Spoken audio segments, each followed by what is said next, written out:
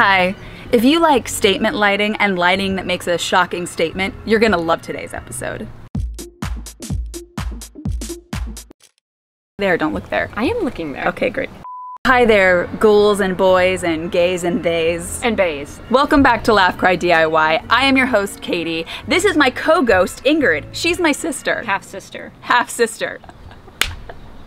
I've brought Ingrid on because she's a creep. And a freak. Ingrid and I were recently brainstorming a craft idea that we could do, and we were talking about depictions of skeletons in the media. Skeletons in the media have traditionally been villainized, scrutinized, Demonized. We think they deserve not only to be celebrated, but sexualized. And that's why today we are doing a spooky and sexy craft. And yes, it's gonna get weird, and yes, you're gonna need to just deal with it. Are you ready?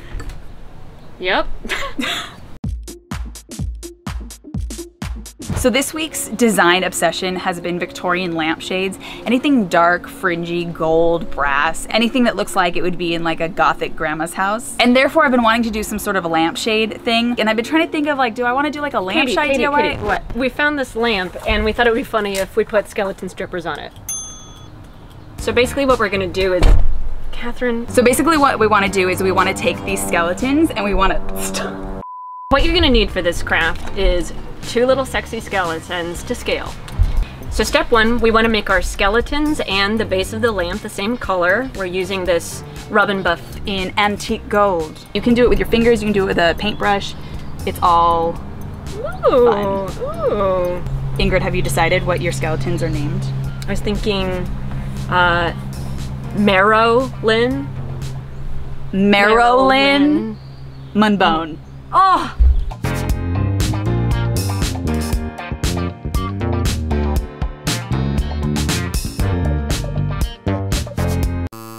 Hi, we're back. It's the next day. We did rub and buff all over our skeletons and our lamp base, and we realized that we don't like the color. Hate it. But right now we're trying to figure out what particular pole dance poses we want our skeletons to have. I just like the idea. Okay, but what if her head went back? Yes. Okay. You know what? Maybe you know what? Wait, maybe one should be on the base like this. I think you're right. Yep. Yes. We know what poses we're gonna do. It was a joint decision. Oh. And we've cut the joints off the skeletons so we can articulate them how we want them. Girl, talk to the hand. High five. We are going to start E6000 gluing every piece together, starting with this little sexy hand. Ow.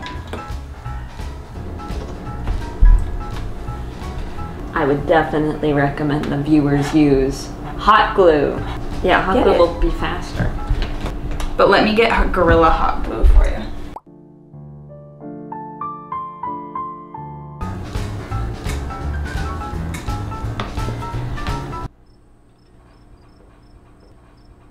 Hello, and welcome back to another day of trying to figure this out. We ran out of time. Luckily, we have this sexy baby ready to go, and now we're just gonna put her partner on, and we need to figure out how to do it.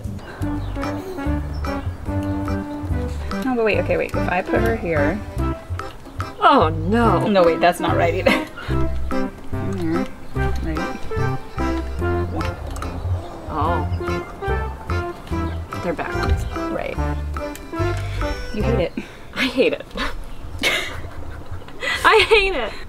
It's been a trying time, but we have finally found a pose. Okay, so pro tip, one way to bend these skeletons is to just take your regular glue gun, like not with the glue, but just the tip of it because it's really hot, and touch it to the plastic and it will actually bolt.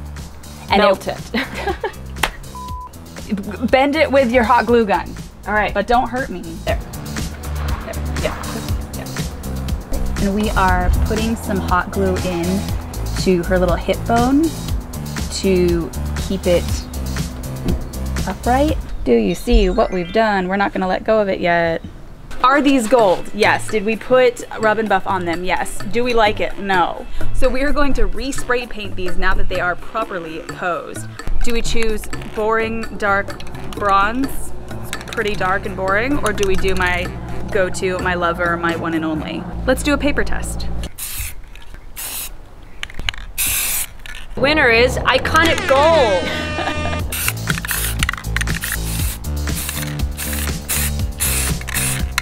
All right, while that dries, we are gonna move on to the lampshade. Now, we chose this beautiful brocade pattern, the type that would be in a courtesan's dressing room. The only problem I made was that because this is, again, kind of an angled thing, I didn't quite get enough fabric to like do one roll. I said. Well, maybe you should have bought. But what we can do is we are going to like wrap it half and then, guess what? Wrap the remainder. Why are you making me face away from the camera? Hold it so I can cut Are it. these fabric shears? Stop. Is this on camera? Oops. Cutting a seam. So to do this, we're gonna use spray adhesive as well as a little bit of hot glue where needed.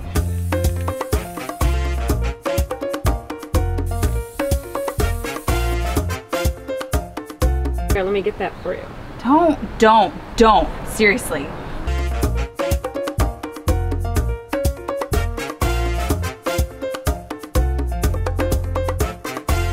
It's not sexy unless you got a little fringe.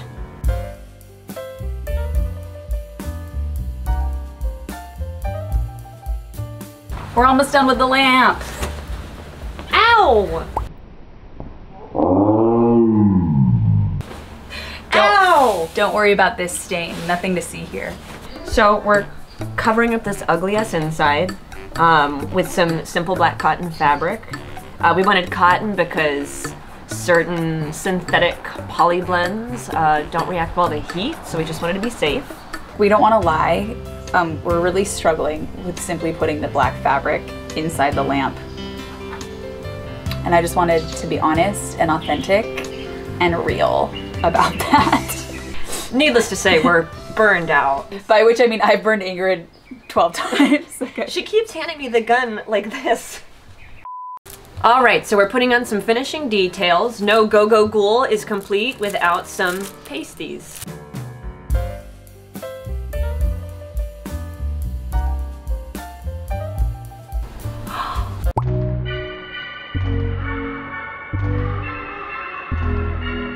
All right, friends, we've painted, we've rhinestoned, we've glued, we've fought.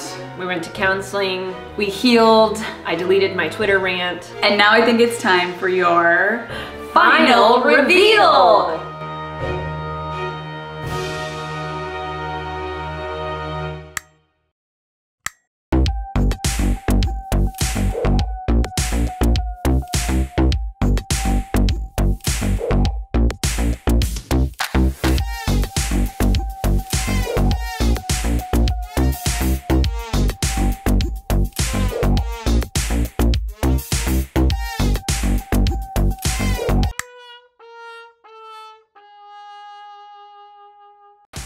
All right, friends, thank you for joining us for today's episode. I've been Katie. I've been Ingrid. If you like this, like it. If you want to continue to be disturbed by my crafts, go ahead and subscribe. And until next time,